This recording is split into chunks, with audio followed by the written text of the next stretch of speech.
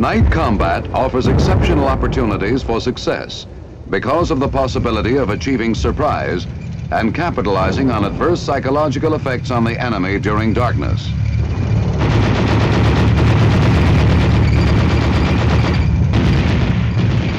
Basically, the fundamentals involved in night attacks are the same as in daylight attacks. However, in a night attack, the problem of control and coordination is much greater. Dispersion is less, and movement is considerably slower. You will now see an example of a tank company team conducting a night attack. This is the general situation. The 1st Brigade, 25th Armored Division, has been exploiting north with the mission of seizing objective Red. Task Force 2/11 has been leading the advance.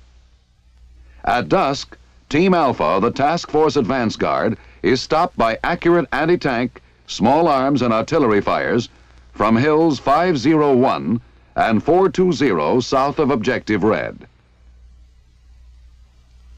The commander of Task Force 2/11, Lieutenant Colonel Hart, has decided to eliminate the enemy positions because he is unable to bypass.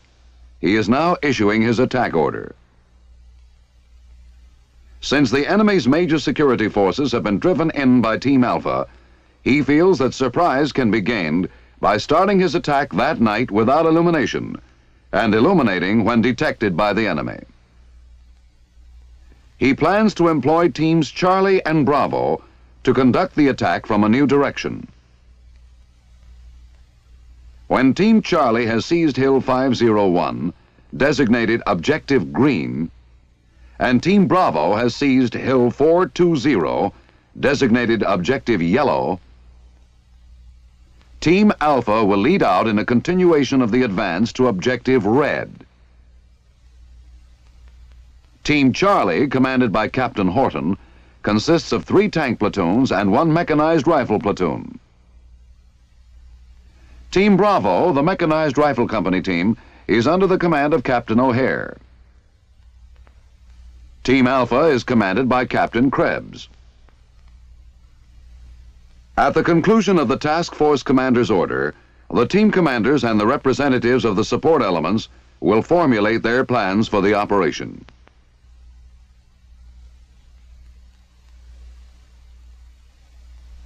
Our attention in this film will be focused on Captain Horton and Team Charlie as they prepare for the coming attack.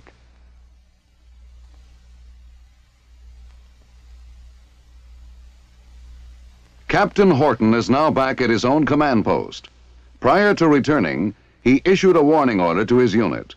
Now he briefs his subordinates on his tentative plan. This is the plan. Team Charlie will move in column formation from its present location to the attack position. Then to the line of departure on these platoon routes. The reason the line of departure is along this main road is because in night operations, control is facilitated by use of readily identifiable terrain features such as highways, ridge lines and stream lines, wood lines, and so forth. Captain Horton will move his platoons across the line of departure in platoon columns.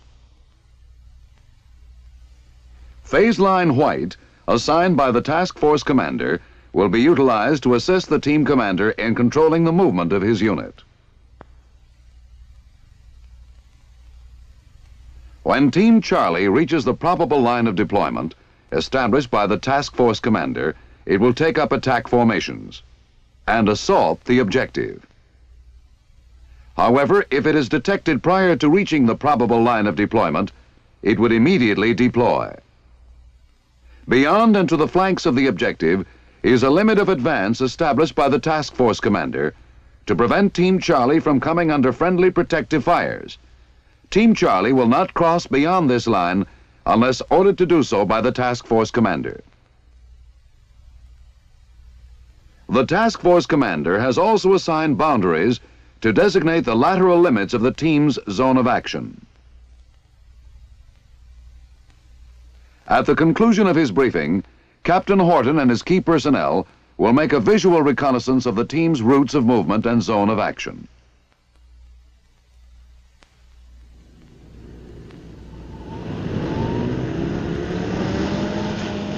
During his reconnaissance, the team commander selects an attack position. The position must be large enough to accommodate his entire force in the formation it will use in crossing the line of departure. In night operations, the attack position may be closer to the line of departure than in day operations.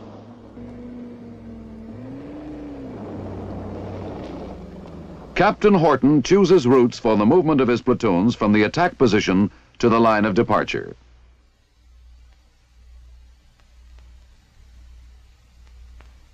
From a vantage point, he selects platoon points of departure from the line of departure. He also selects the direction of attack for each platoon from the line of departure to objective green.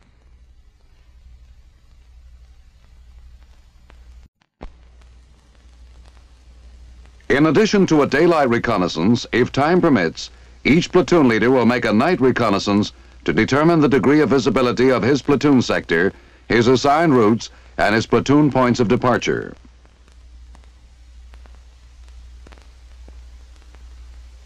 When Captain Horton and his subordinates are finished with their reconnaissance, Captain Horton will formulate his plan of attack, then issue his order.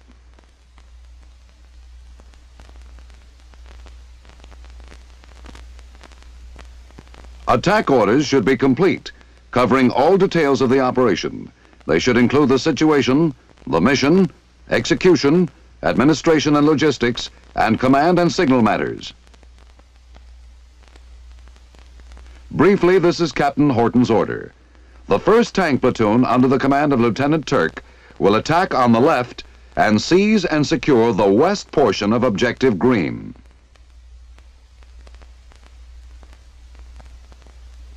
The 2nd Tank Platoon, under the command of Lieutenant Robinson, will attack in the center and seize and secure the north portion of the objective.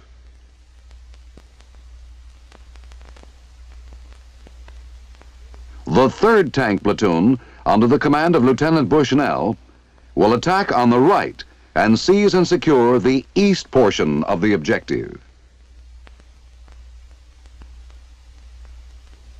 Once the attack is detected, or upon reaching the probable line of deployment, all tank platoons will move into line formation and all means of illumination and supporting fires will be employed. Extreme caution must be exercised to coordinate fires and movement on the objective.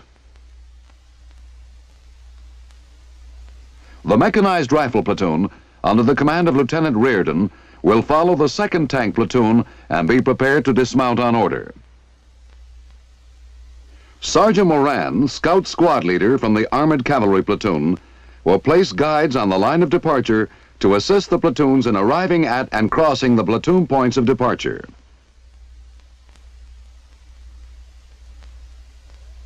Sergeant King, the 4.2-inch mortar observer, will provide fires on call. Lieutenant Condon, the artillery forward observer, will continue the normal harassing fires until the team is detected. At that time, close support fires will be placed on the objective and shifted beyond it on call. He will also be prepared to provide illumination in the zone of action from the time the team crosses the line of departure until the objective is taken, and to fire illumination and high explosive rounds beyond the objective. Light aircraft will be used to assist in the illumination of the objective by dropping flares. When required, tanks from Team Alpha will illuminate the team's boundaries. Team Alpha's tanks are used to prevent dissipation of the combat power of the attacking teams. Team Charlie will cross the line of departure in 1 hour.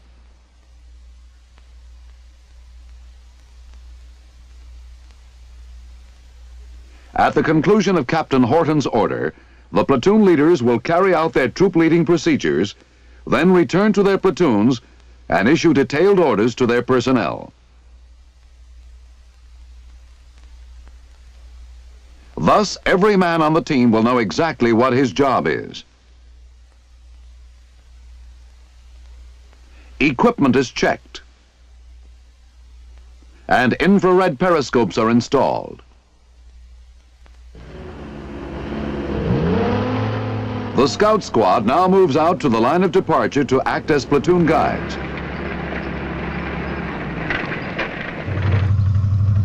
The ground surveillance radar section will assist in securing the line of departure.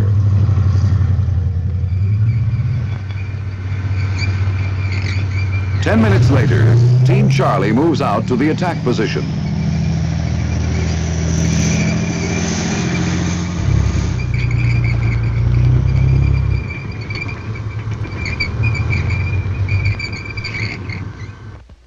The team moves toward the attack position in column formation. First platoon, command group, second platoon, mechanized rifle platoon, third platoon. In night operations, commanders maintain maximum control of their units by keeping them in column formation as long as possible.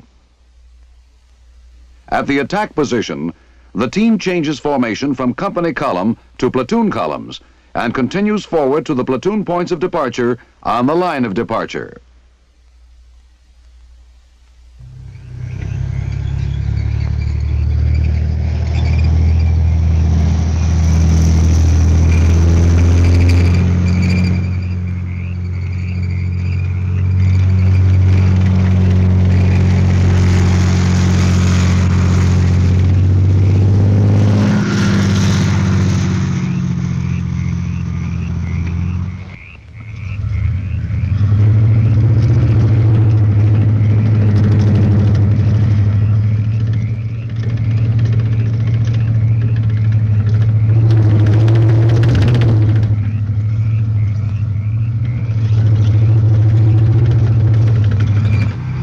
At the line of departure, the guides from the scout squad assist the platoons in crossing at their designated points of departure.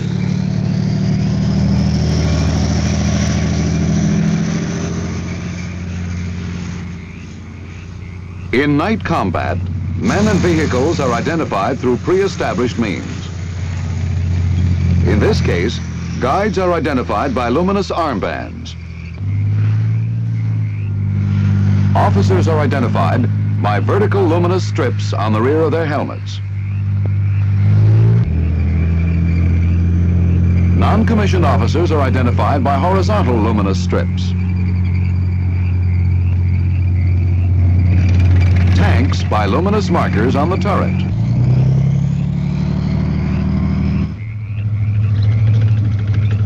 And armored personnel carriers by luminous markers or panels.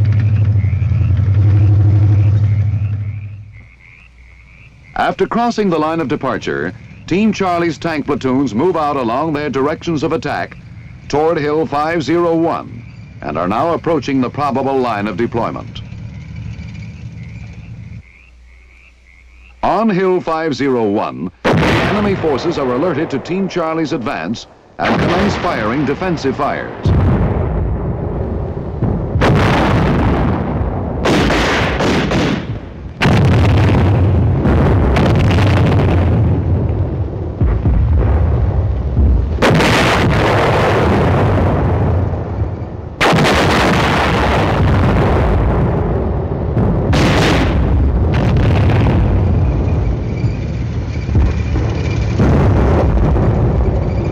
Upon receiving the enemy fire, Team Charlie is forced to deploy into line formation.